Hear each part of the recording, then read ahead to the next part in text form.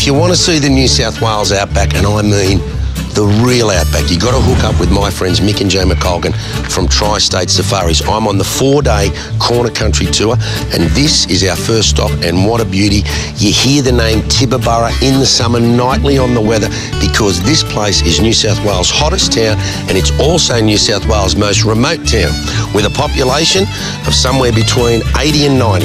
But Tibooburra is the last outpost. Beyond lies vast tracts of unfenced land, where the natives run wild through the Sturt National Park.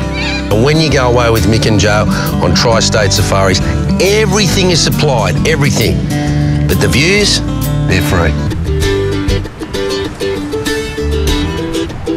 The National Park was once several huge cattle properties. Mount Wood Homestead, Mount Wood is also an oasis for some of the furrier critters of the area. Back on the road, oh, and because of the distances, be prepared for a lot of driving. Where else would you find a 5,600 kilometre fence? We've got the Great Dingo Fence. Furthest extent of our adventure appears through the dust. Cameron Corner.